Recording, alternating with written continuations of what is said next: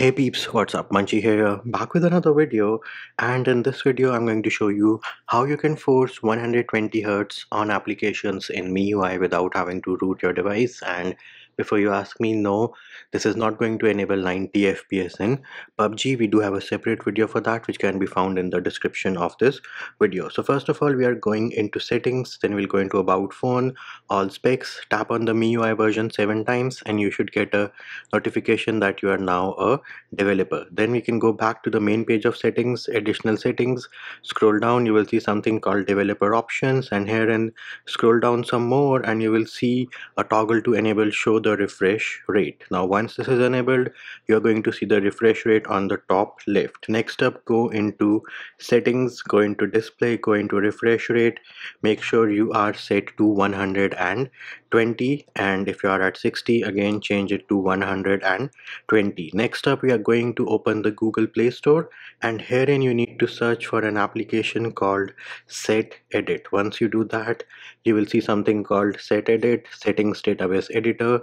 Go ahead and install this application, and once it has installed successfully, we can go ahead, open our application drawer and bring the application over to our home screen, and then we're going to open the app here and select OK, and on the warning just tap anywhere else, and then make sure you are on this device and you are on system table. Next up, go ahead and scroll down, but before we make the change, let me open the YouTube application once, and you will notice on the top left we have 60, so the refresh rate has changed to 60. Now we can go back to our Set Edit application. We are still in this device and system table. Scroll down and you will see something called user refresh rate.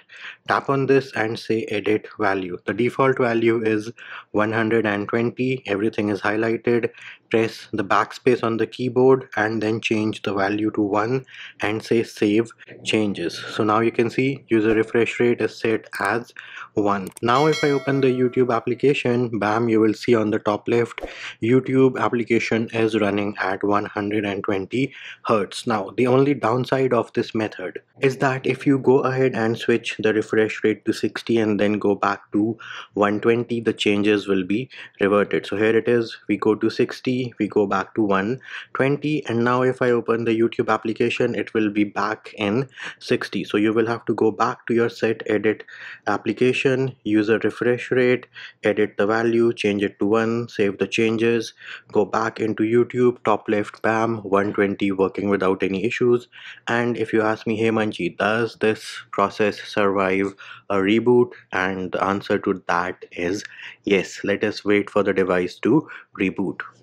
So back into Android, let us go ahead and unlock our device, go into settings, we can go back into additional settings, scroll down, developer options, scroll down, look for the refresh rate toggle, and once we have enabled the refresh rate toggle 120 on the top left, we can open our YouTube application. Bam, you still have YouTube running in 120 without any issues. And that will do it for this video. Hope my video helped you.